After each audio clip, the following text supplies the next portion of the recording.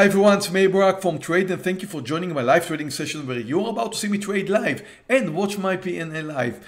Pre-market time, market is about to open in just a few seconds, and I'm looking at the overall trend of the S&P 500 and at some stocks which I already picked. So looking at the S&P, it's going to start down 0.07%, not much. Now take a look at the trend. The overall trend of the market is up recent months. This is the daily of the S&P. And then at July, mid-July, we came down. The big move to the downside. However, we returned to the highs. We returned almost to the high of July 2024. As you can see, this could be a resistance point. Technically speaking, this is a resistance point. So is it a double top and we're going to start coming down, or are we looking for a breakout over the highs, which I tend to believe we're going to see, because the overall trend in the last few weeks is definitely very strong to the upside. Well, should be interesting. So the overall trend is up. Again, this is I need to get into the mood of the market in order to understand where we may be going today. So I'm looking at some picks. Pre-market picks. Market is open right now. Now this one is up 20%, AMBA, big gap up. So when you have such a big gap up, actually more than 3%, this one's up 20%, you look for a gap and go, which means a huge gap to the upside, which is what we're seeing here. And you look for a failure. At the beginning, you look for it to come down. So it starts with a big gap up, and then you look for a pullback, and then for a continuation where I may be going long. Now ANF is down 11%, almost 12%. It's the same idea, but to the downside. Now this one has a better volume, 900,000 shares. Started pre-market time. We're just in the first 2 minutes right now. And as you can see, a huge gap down and possibly a pullback and then a continuation. The exact opposite of what I was looking for in AMBA. Same idea in FL. FL is down 9%. Same idea. Nice volume too. 790,000 shares right now. And the same idea. A big gap down and a continuation. However, this one did not pull back, so it does not give me my technical reversal. So I need it first to move up and then down. Now moving to the S&P 500, I'm going to be watching it as usual in 5-minute candles. It's very, very important because you always need to follow the S&P 500. Now, when the stock is up or down 20%, you don't really mind that much about the S&P, but the S&P is going to influence everything in trading. Why? Because institutional traders are watching and moving according to the S&P 500 in 5-minute candles. And since the institutional traders are 80% of the volume, you need to be watching it in the same way as they do.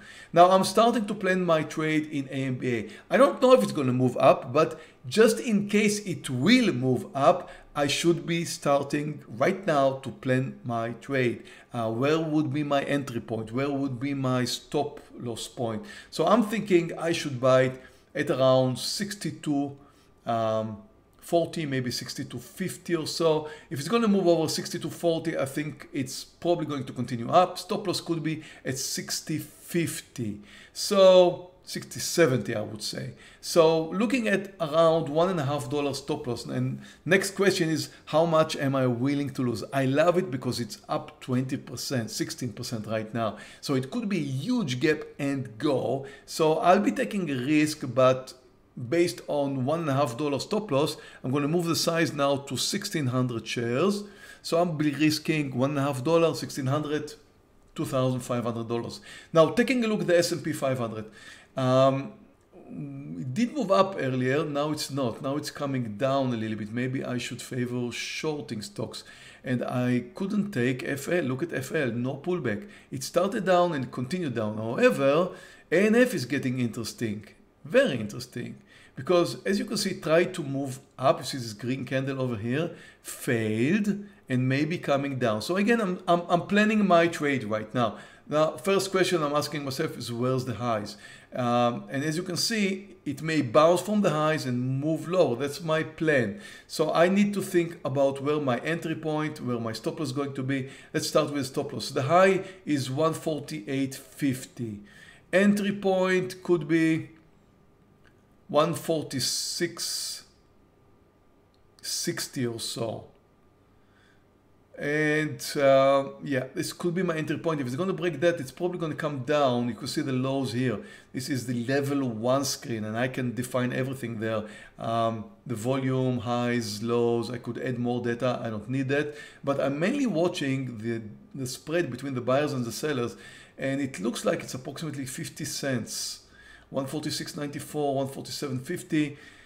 Around 50 cents. I can't take that risk with a lot of size. I love this potential trade, but I need to reduce my size. So I'm going to reduce my size to 1,000 shares.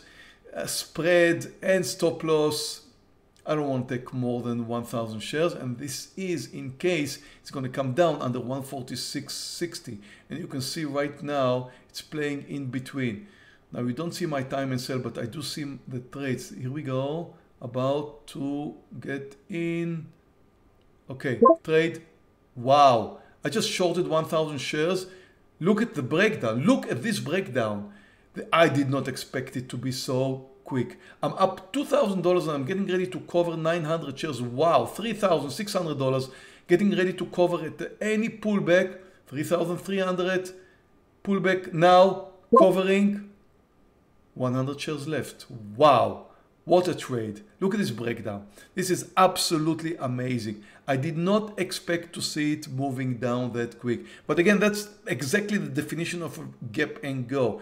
At the point of no return, the point I assume it's going to be the point of no return, it really did not return, and it broke down really quick under the lows. So look at where the low lies, and this is amazing. I'm left with 100 shares. You always leave something for a continued move. Look at my execution. It was 145.98. I wanted to be executed somewhere under 146.60, and well, it came down very, very quickly.